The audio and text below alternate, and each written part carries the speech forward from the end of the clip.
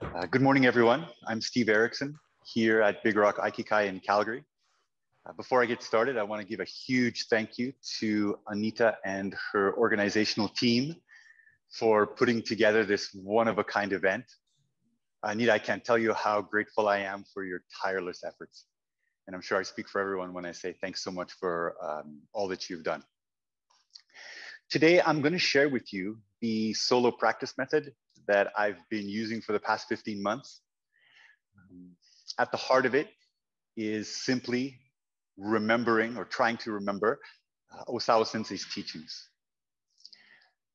If we are lucky enough to see Sensei this fall, which is still looking a little bit sketchy, that'll make it 2 years since his last seminar here in Canada. And it feels like a terribly long time to be away from Sensei for me.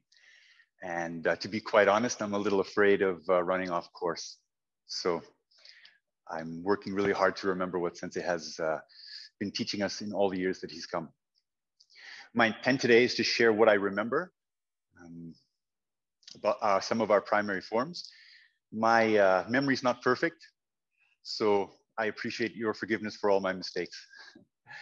We're going to do Ikkyo with the focus on having the best posture we can. We're going to do Iriminage with a focus on having soft knees. We're going to practice Shihonage with a focus on using our hands in a centered way. And then we're going to finish with Tenshinage, trying to put these three key elements together. So let's begin with Ikkyo. Let me do it once, and I'll talk about the details, and then we can do it together afterwards, all right? Create good kumae. Front foot faces front. Knees are soft. Back is straight. Imagine the attack is Shinuchi. Slide in to connect with your partner's elbow. Make sure you collect your back foot. Collecting the back foot's really important. When you leave it behind, you become prone to leaning. But when you collect it, you can stay nice and straight. Hands are open at this point. Slide forward again and drop your hands. Grip Uke's arm here. Step forward and collect your back foot again. Descend nice and slow, putting your front knee down. Normally for Ikkyo, we would lay the second knee down, lay our partner's arm down. But for this solo practice method, I'm going to skip this last part because it lets us transition sides more easily. Open your hands, stand, pivot, and continue. Let's do it together, step by step, please. Create good kumae. Slide forward, connect with Uke's elbow. Collect your back foot. Hands are open. Slide again, dropping your hands, gripping Uke's arm. Step forward. Collect your back foot and descend. Inside knee goes down. Open your hands to signal releasing Uke's arm. Stand up and pivot. One more time together. Slide forward, connecting with Uke's elbow. Collect your back foot. Think about having the best posture you can here. Slide forward again, dropping your hands, gripping Uke's arm. Step forward. Collect your back foot again. Descend, placing your inside knee down. Let's do it 4 times. Left, right, left, right. I won't talk about it. I'll just do it along with you.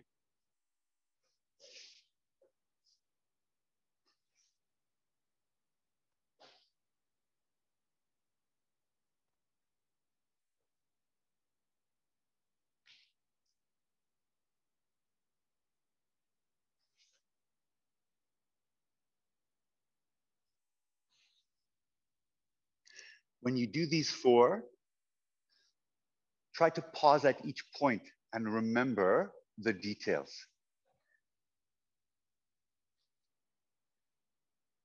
Doesn't have to be a long pause.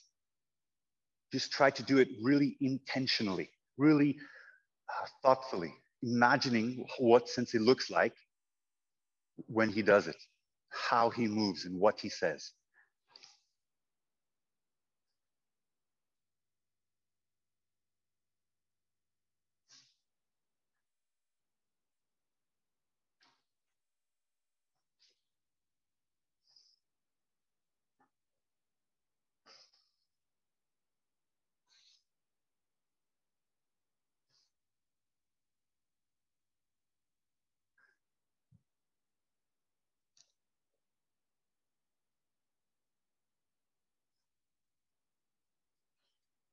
So that's 4 times,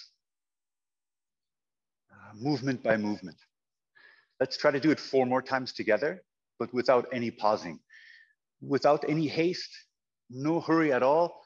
Just move from beginning to end, thoughtfully and smoothly.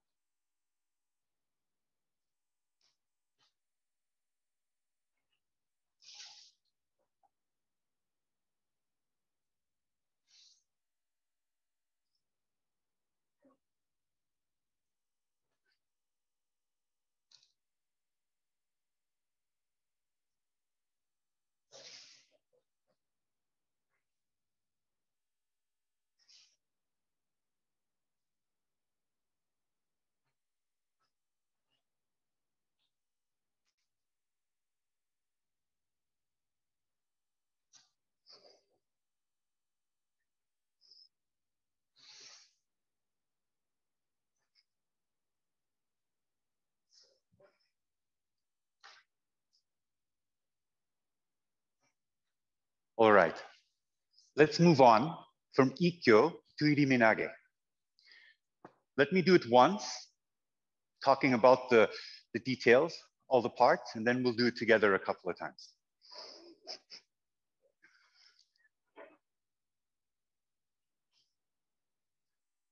Create good kumae, front foot facing front, knees soft, back straight.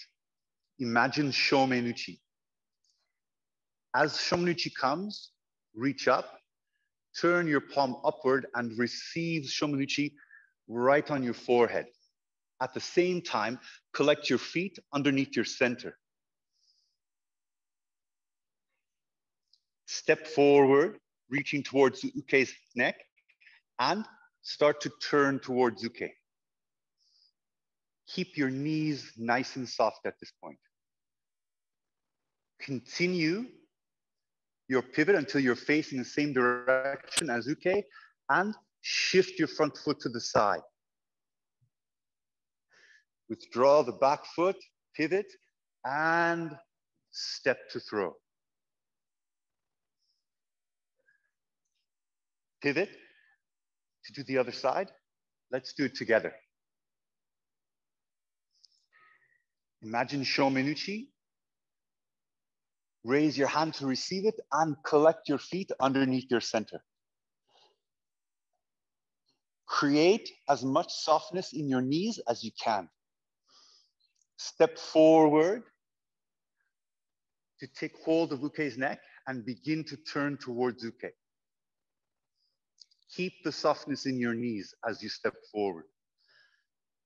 Complete this pivot facing direction of the attack. Make sure you're connecting his palm facing up. Shift to the side. This shifting to the side is the uprooting of uke. Maintaining the softness in your knees, withdraw your back foot, pivot, and step to throw. One more time together. Receive the shomen, collect your feet underneath your center. Feel the softness in your knees. Step forward, starting to face uke, connecting with uke's neck. Finish this pivot and shift to the side. Make sure your palm is facing upward. Shift the front back foot to the side, pivot, and step forward to throw. So whole time, you want to feel softness in your legs. Let's do 4 together, step by step, but without all the talking.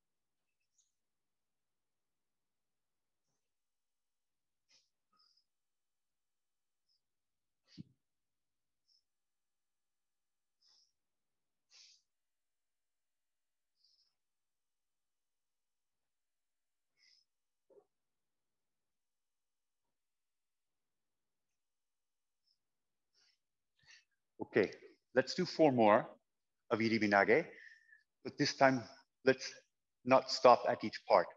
Let's let the movement kind of flow from beginning to end. No speed, no haste, no hurry, lots of thoughtfulness, but some smoothness to go along with it.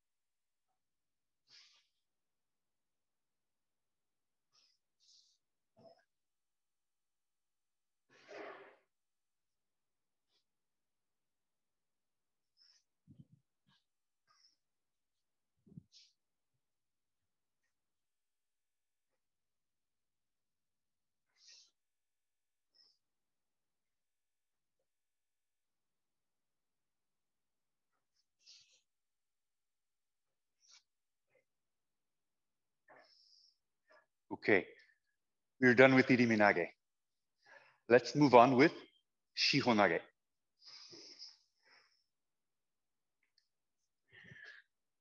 Imagine kata tedori.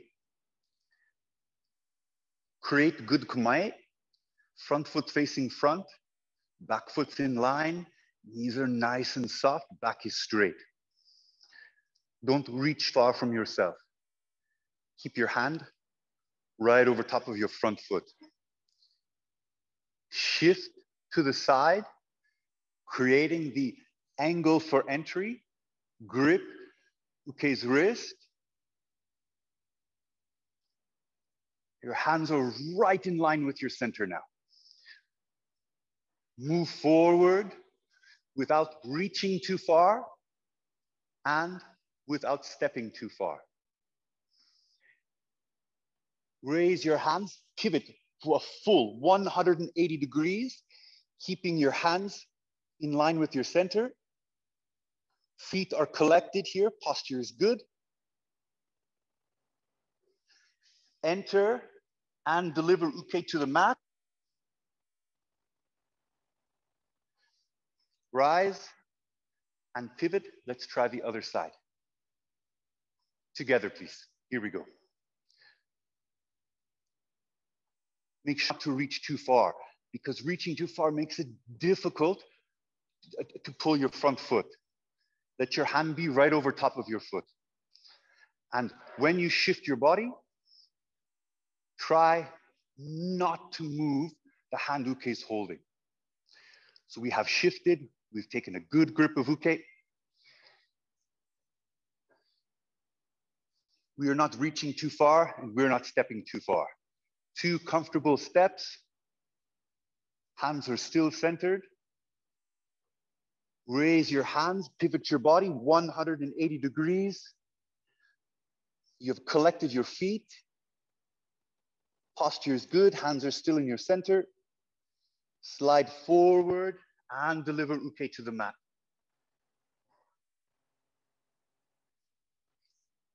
Let's do it one more time together.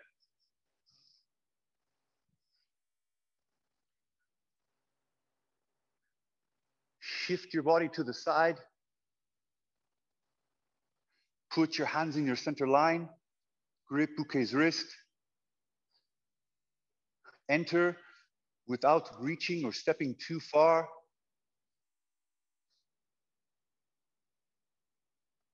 Raise your hands, pivot a full 180 degrees. I'm going to move a little bit now so that you can see the finishing posture. So in theory, uke is still holding onto my hand. But with the last move, we separate. This separation lets me not be overly weighted forward. Lets me be in line in hanmi.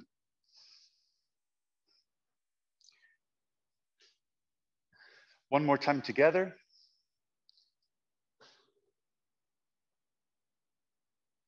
Shift, grip, hands are in your center line. Slide forward. Raise your hands and pivot. Enter and drive uke to the mat.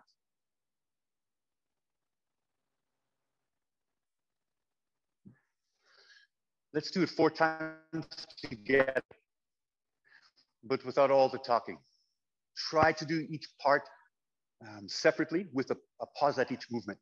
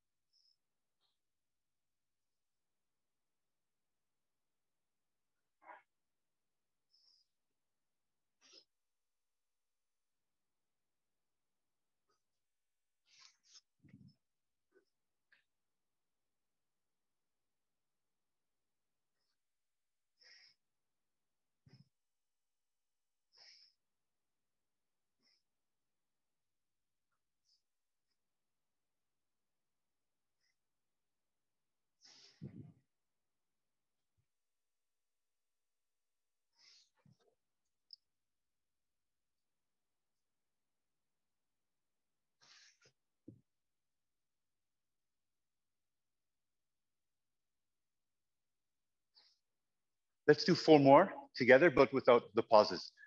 Flow smoothly, but with no haste, no speed, no hurry.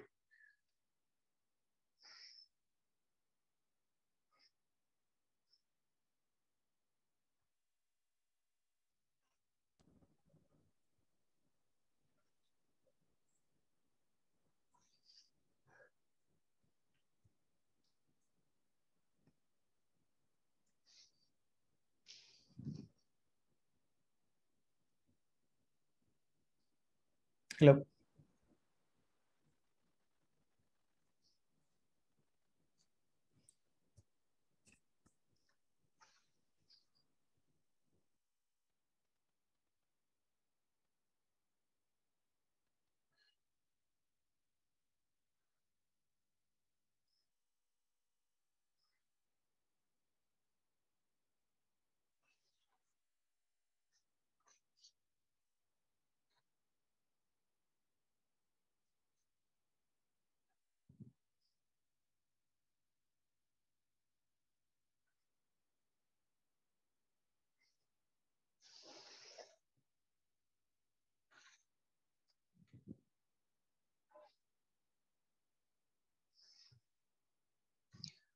Okay, that completes Shihonage. We've done 3 out of the 4 primaries. We did Ikkyo with a focus on good posture. We did Iriminage with a focus having soft knees. And we just completed Shihonage with a focus on keeping our hands centered, using our hands in a centered way. The last technique I want to do is Tenchinage. Obviously, we're going to do it from Ryotidori because that's the only attack we do Tenchinage from. We're going to try to bring all 3 points together: posture, soft knees, and centered hands, and do Tenchinage with a focus on all of those things. Okay, let me talk about it once, and then we'll do it together. Create good Kumai, front foot facing front, back foot in line, knees soft, back straight. Offer your hands. They're stacked one on top of the other. This helps you to have good Kumai. When I put my hands side by side, I always tend to square up. But letting my hands be stacked really helps me keep a good structure in Hanmi. 1, sweep the lower hand towards you. To do this with your body, front foot has to shift a little bit. It has to turn. 2, raise the upper hand. This is how Uke's back foot is lifted. 3, withdraw your body to create space.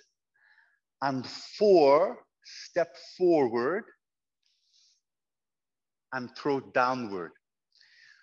Sensei has said Uke should be here in front of you, not projected away, but rather in front. In fact, Uke should be able to hold on to this hand. So make sure that you're not pulling this rear hand back too far. Both hands are in front of you. Okay, let's do it together twice. And I'll talk about the details one more time. Offer your hands. Sweep the lower hand in by pivoting. Raise the upper hand. Withdraw, shift to the side. Keep your hands in front of you. Because we are doing this slowly, you have to really clearly collect your feet over this point to have good posture. And then step forward to throw, keeping your hands in front. One more time on the other side together. Sweep the lower hand in while you pivot. Raise the upper hand to uproot Uke's back foot. Shift to the side to create space. Collect your body over that one point and step forward. Okay, let's do it 4 times together without all the talking, but still step by step. Try to be thoughtful about what's happening at each point.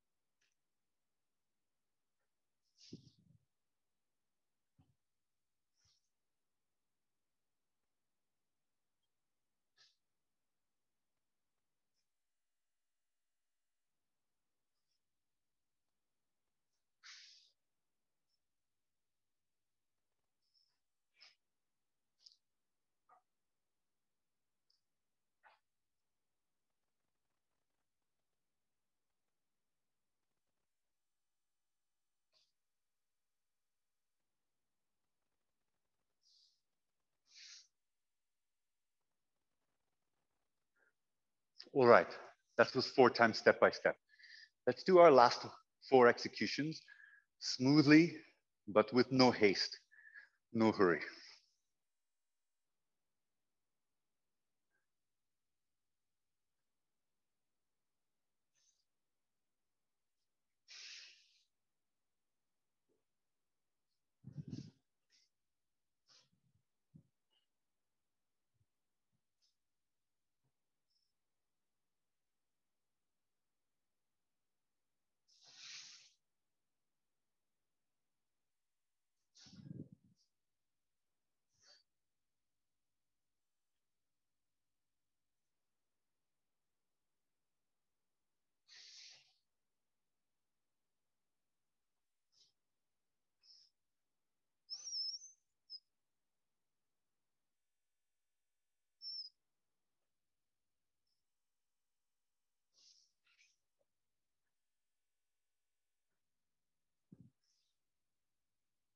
All right, everyone.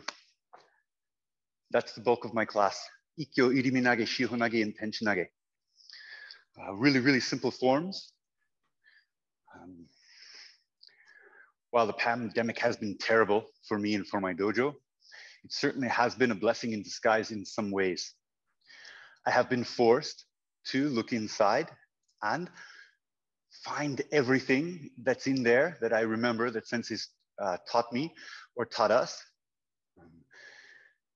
Interestingly enough, what I have discovered mostly is how much I don't remember, how much I don't know, which is great. It's a good spark for getting started again.